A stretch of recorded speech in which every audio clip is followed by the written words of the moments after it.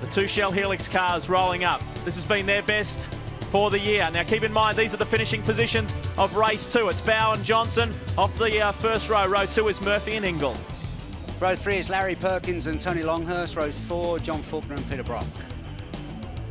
We move our way back. Row 5, it's Trevor Ashby, Terry Finnegan. Two good results there from the second race for the Privateers. John Trimble will be happy with that, and Kevin Heffernan.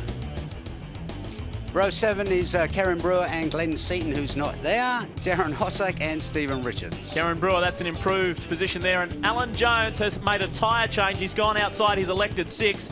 And the ruling there is you must start rear of grid. Now keep in mind that Glenn Seaton is not here. He is missing from this third and final race, so too much damage sustained in that second race. We're getting ready for a start. Green light, away we go. Let's see who gets the jump. Have a look at Ingle on the inside. Oh, what about Murphy on the dirt? It's all happened from the start there. Ingle got away to a great jump. We go on board with Dick Johnson here. There's Murphy on the inside. They had a bit of a tangle as well. Murphy's got the inside run. No! Oh, you look at Greg Murphy, look across, they've all gone off into the kiddie litter. Goodness me. Most dramatic opening half a lap. Cars going everywhere. We'll try and recap what happened there. You could see Murphy looking across when he got the tap off the line. He was furious, and then it continued all the way down to the carousel. Well, there's some pretty serious muscling going on there. Unbelievable stuff going into the first corner, even before the kink. So, it's Russell Ingle who leads the way. Then we go back to John Bow. There's Murphy a little further back. Faulkner's up there, so too is Ashby. Russell Ingle really got the hammer down off that second row. Brilliant start from the Castrol. Number 8, and look at this, a big attack on the outside. We take Shell Helix replay. Dick Johnson right alongside Greg Murphy there as they head down toward the carousel. This is under brakes going into the carousel. Watch there. Just about coming into contact there as they run very, very wide. Here it is from another angle. Keep your eyes on Murphy and Johnson. There it is there. Diving up the inside was Longhurst. Murphy's gone right off the circuit, so too Johnson. That allowed Brock through, Faulkner through, the whole field through, and Stevie Richards is into the gravel as well. Well, you can see a big attack from John Bow just before we cut to that replay, and he hasn't been able to find his way past Ingle. We're looking at the back of Russell Ingle's Commodore. John Bow and the Shell 18 Ford climbing all over the back of the Castrol Commodore with Tony Longhurst. A great start from him in third position. John Bow, race 2. That was his first race win here at Lakeside since 1995. He was very happy about that. He'd like to do it again. He's going for the round when Murphy is in the pits. So it is all over. The day's finished early for Greg Murphy, and he would be furious. Just the story of his championship, isn't it, Lee? He's had so much rotten luck, it just seems to haunt him race after race after race. He pulls out of another one. Look at Russell Ingle under plenty of fire from the Shell 18 Ford. John Bow, he wants to win this thing. Tony Longhurst locked in behind the Shell Ford. Then Peter Brock on 0.5, his farewell drive at Lakeside, up in 4th position, the first of the HRT cars, well, the only remaining HRT car. Barry, Tony Longhurst said to me yesterday, he said, this car is set up good enough to win here. He said, I've made the right tyre selection. Yokohama have given me some good ones, and he's now running up in 3rd. Well, he's not wrong, is he? You know, he's equally as competitive as this lot. It's interesting that the front 3 runners are all on Dunlop, so there's not going to be any tyre advantage there. There's Russell Ingle's windscreens O'Brien profile, his career profile, and so far this year, see, he had a really good win at Winton and also Phillip Island. This is the view, the Dunlop view from the back of Ingle's car as Longhurst looks for a way past as well. This is really tight. Have a look at John Bow come up now, really putting the pressure on Ingle. Through they come. Out of the carousel section, getting ready to come around underneath the Dunlop Bridge. Well, joining us in commentary now, Ford Credit Racing driver and championship points leader Glenn Seaton. Glenn, what happened in that last round? Last race? Really, Lee, I come up out of Hungry Corner, which is just where Russell Ingle and John Bow just come up out of there, and just got to the top of the hill here, and just had my foot caught underneath the brake pedal and just couldn't get it out. And once, by the time you actually got it out and put your foot on it, it was too late. The car ran wide and straight off into the tyres there. And obviously too much damage sustained to come in this one. It is really. It's bent the left-hand rail a bit and also the floor, but we'll be back. We're still got a little bit of a points lead at the moment, and there's still 3 rounds of the championship to go, so anything can happen. But what a sensational race this is here. I have to say, Glenn, that is a very admirable admission. I mean, you could say I went for the brakes, they were a bit spongy, went straight on, but I've got to hand it to you. It just shows that even Glenn Seaton is human after all. Well, yeah, we all make mistakes, and it's just one of those things. But naturally, I'm going to be like a terrier dog for the rest of the series. I'm going to come back like gumbusters. I think for me and for people who sit at home, think, well, wow, how can that happen? You know, your foot slips off the throttle, gets jammed on the brake. It's something that can happen, isn't it? Well, it's amazing, Barry, because you don't realise how much you're on the edge until something like that happens. And really, you're driving these cars right to the limit everywhere. Like just for yesterday's qualifying, to be 9 cars and a half a second difference between first and ninth. Just one flick of the switch, yeah, it's incredible. And it's all over. Like, it's just amazing. So these things do happen, like I say, but we'll be back. We'll be back for Western Australia, and one that I'm looking forward to, because we've had great results here. Well, Glenn, we've just been doing a bit of fiddling with the points, and it appears as though you can't lose your championship lead today. So how does that make you feel? Well, probably one way it makes me feel good. Another way it's probably a little bit disappointing. But no, the car's been very competitive everywhere we've gone, and there's really no reason between now and the end of the championship why we're not going to be competitive. Oran Park is the final round, which will probably go down to the wire after today's event. And that'll be great, and that has been a great hunting ground for me in the past. And the two guys who are a threat to your championship are running first and second in this one. You probably didn't want to see that. Well, I like the competition, to tell you the truth, and it's great to see the championship go down to the wire. That's what we're all here for. We're here for entertainment, and this will be an entertainment package right to the end. Great sporting comment, I have to say, really. Well, we get back to it, and Russell Ingall still leads away from John Bowe. Longhurst remains in third. He is going really well. Peter Brock in fourth, Larry Perkins back in fifth, and Faulkner is up to sixth. We're working their way around. This one remains to be a close one. Well, Glenn Seaton, thank you very much for coming in. Thanks for your time, mate, and we look forward to seeing you at Barbagallo. Yeah, thank you very much, and I'll be there with all guns blazing. Getting your own back. Thanks a lot, man. Here is the Tony Longhurst Windscreens O'Brien profile, his history, and then this year so far, 5th at Sandown, 9th. It's been a mixed year for Tony Longhurst. This one, in front of his home crowd, has been the best by far, and he's sitting here and he's looking for his first podium finish for the 97 season. Well, it couldn't have happened in a better place when you think about it, exactly as you say, and he's in front of his home crowd. And you've got to say that Longhurst is a really good, fast driver. You know, he just hasn't had the luck to get everything together, and by now, the package, you've got to say, his thing is well on the boil, isn't it? It's lapping just a fraction slower than England, John Bowe. This will be very encouraging for the Yokohama teams as well, because Tony has been struggling with tyres throughout the year, trying to get the package the way he wants it and the tyre product that he wants. But if these Yokohamas are proving this consistent this late in the day, that's a good sign for the future. Yeah, that's exactly what I was thinking. You know, it's oh, Murph, poor old Murph, Murphy's Law. Well, in that one shot, that encapsulates his 1997 season. It's been an absolute shocker. Mark, just getting back to Longhurst, you're talking about the tyre durability, and he's coming good at the end of the season. That looks good for the Australian 1000 Classic on October 18-19. Yeah, people in the know say that he will have a very strong package up at Mount Panorama as he had there last year, so expect some fireworks from the Castrol Ford in the Australian 1000 Classic on October 19. The Enforcer leads the way, and he's been involved in some pretty hot and sticky situations this year so far, but I tell you what, there's still plenty of supporters for Russell Ingall here at Lakeside today. Plenty of people hanging over the fence and waving their arms and saying, "Go, Russell, go." John Bowe is making him work for it, though. Still sitting nicely in second spot. Back to Longhurst. Then we pick up Brock, who's doing well in fourth. Perkins, Faulkner, Jones, Johnson, Ashby and Finnegan. They're your top 10. This is the shot, the Dunlop in-car camera on the back of Russell Ingall's car. John Bowe just looking for a way through. It's just a shame that Tony Longhurst can't make up that little bit of ground on John Bowe, because I feel that if Tony could get up the backside of John Bowe, that would really push John into making absolutely finding holes with her armholes to get past Russell Ingall. Well, I'll make a bit of a guess here. If Bowe remains there, he should still take it. Oh, yes! Well, talk about applying pressure. You can't get any closer than that without touching John Bowe. Letting Russell Ingall know he's dead serious about winning this race. You can't get closer than that.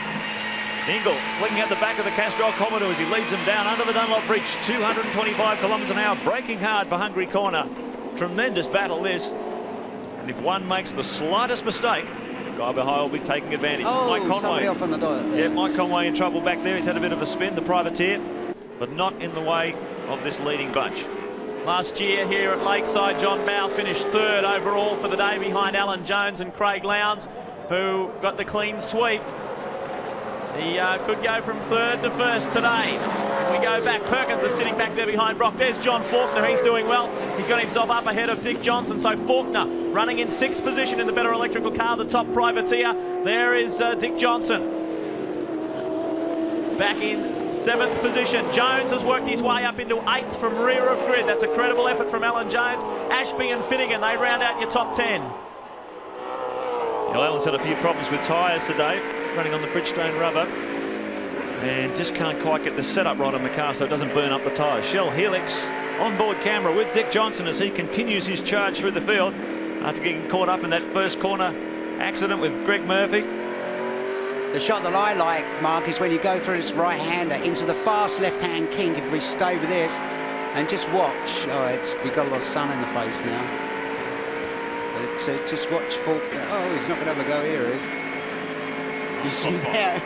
That is, when you realise how quick that is and how much the car moves, it's quite... Oh! Right up alongside. Hello, knocking on the door. Dick Johnson. Little tap to let him know he's there. And then a nice clean run through the inside. Faulkner had no answer for that. Johnson absolutely steamrolled his way through on the inside, and he's really on fire at Lakeside today. Well, Dick Johnson letting John Faulkner know that he's got more equity in this track than what John Faulkner has. He's done a lot of laps around the Lakeside circuit as Dick Johnson, so he moves up. Here is the John Faulkner Windscreens O'Brien profile. First in round 6 of the Shell Privateers Cup in 96. NASCAR Rookie of the Year in 94. He's got some impressive results there. Here's how he's been going this year. You can see there 4 top 10 results at Sandown, Simmons, Winton and Eastern Creek. This has been his best year. It's only his 2nd year in the Shell Australian Touring Car Championship. He's been driving for a long time though, a lot of years in the various classes of touring cars. This is his 2nd year in the Shell Australian Touring Car category in the V8 Supercar format. Well, Dick Johnson will be really hungry to keep that momentum going. He's got Larry Perkins ahead of him, and he has to finish 5th. If Ingle wins this race, Johnson has to finish 5th to take 2nd on the day behind his teammate, and I know how much Dick would love to be on the podium this afternoon. Well, speaking of privateers, we go back to 10th place. This is Terry Finnegan. The view from the Sony Commodore. He didn't start race 1. He had a bit of bad luck there, but he's been going all right in race 2, and he's sitting in the top 10 in race 3. So Terry Finnegan's coming good towards the end of the season as well. I'd probably say this would be his best year in the Shell Australian Touring Car Championship. There's Terry hard at work. I was just looking on the front windscreen. You can see the heated front windscreen. I think that is something that has been so overdue in touring cars for many, many years. I wonder why they haven't done it. See his lap speed there, just under 240 kilometres an hour. As he comes through the sweeper there, that is an incredible amount of speed, particularly how narrow the track is and the lack of runoff if you get it wrong. Finnegan really attacking the course. Up in the top 10, as Lee said, does a great job. Sony Auto Sound Commodore. We saw him as top privateer at Eastern Creek 3 weeks ago. Recently switched over to Rob Benson engines. Benson supplying a lot of the privateers now in the V8 Supercar category.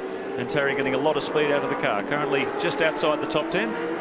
Doing a great job. Well, speaking of moving forward, that's what the man in front of him is doing. Stevie Richards. He went off the track with Greg Murphy at the same time out into the gravel.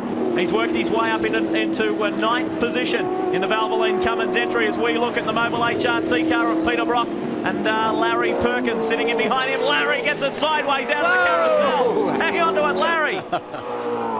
Getting all out of shape there. He's chasing Peter Brock hard. This is the battle. You see Peter Brock's car, he's still he's getting smoke from the inside left tyre. I don't know whether that's just because of down on the pressure of the body down on it, but he may have had some panel damage because you saw that coming off the left front.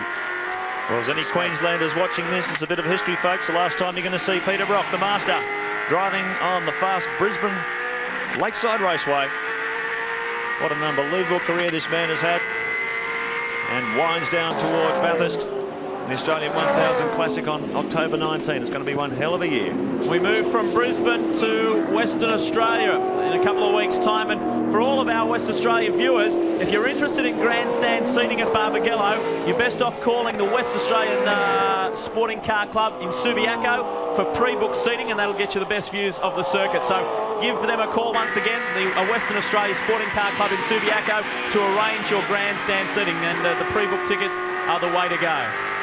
Peter Brock currently in 4th position. Here's our leading trio. Russell Ingall still in command from John Bowe. Hasn't been able to make a move on the Castrol driver. Headlights ablaze as he comes up towards slower traffic to make sure he's there. Gives the best indication that he's coming up behind. John Bowe in 2nd position. Tony Longhurst hasn't been able to get past the Shell 18 Ford. And there's a bit of a gap back to the battle. 4th, 5th and 6th position. That's Brock, Perkins and Johnson. Well, we've just had confirmation from our statistician, Nigel Greenway, that if Bowe sits here, he will still win this round. So he doesn't have to do anything silly. Just maintain that 2nd spot and he'll be right. He will win his 1st round ever at Lakeside. It's just typical of John's terrier-like persistence. He really just digs in for the battle and just squeezes results out of a situation you wouldn't expect him to. And that's what takes a champion driver. He's won championships in just about every category of motorsport, and he really wants a 2nd title in '97. Ingall hasn't had a bad day either. He had that hiccup in the 1st race, that confrontation with Mark Larkham. He lost his clutch in that 1st race, fought back in the 2nd one, and now he's away to a very aggressive start, and he's led the whole way. We're heading for one heck of a championship finish, aren't we, guys? I mean, you think how determined Bowe and Russell Ingall are to close the gap to Seaton and take the fight right up. These final 3 rounds are going to be absolutely sensational. Well, that's great. You know, you have to really say thank you to Glenn Seaton. I mean, he's really put some life into the championship. And as you say, you know, it's going to be interesting. But if you had to stick your money on anybody besides Seaton, you'd say Bowe. You know, as you say, you know, he's been there and just sort of creeping up. He hasn't won, but you know, he's missed the consistency, hasn't he? Well, at the end of the day, it will be interesting when we take a look at those championship points to see just how close it will be between Glenn Seaton, Russell Ingall and John Bowe. Don't discount Larry Perkins either, because he got those points back from Sandown when he was excluded from the results of the 2nd race, so he's not out of the picture either. Maybe a bit too far away for the championship, but maybe for a podium finish in the championship. Longhurst is still running hot as well. 2 laps to go, 238 kilometres an hour for John Bowe and the Shell 18 Ford. And that's a good indication of how well the privateers are running. Terry Finnegan doing exactly the same speed through the sweep of that time around. Everything's starting to get a little bit tired now. The tyres have done 3 races virtually. Drivers may be getting a little weary.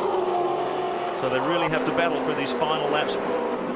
John Bowe just trying to close the gap to Russell Ingall, but Ingall maintaining that gap. 1.2 seconds the last time over the start-finish line. He's done a 52.1, Bowe a 52.2. Russell Ingall has the fastest lap of the race so far, a 51.89, but no one's down in that territory now. The guys just working their way past John Trimble and his return drive to the Shell Australian Touring Car Championship in the Bottle Magic entry. Now, we've just been given a piece of paper here. Positions remain as is.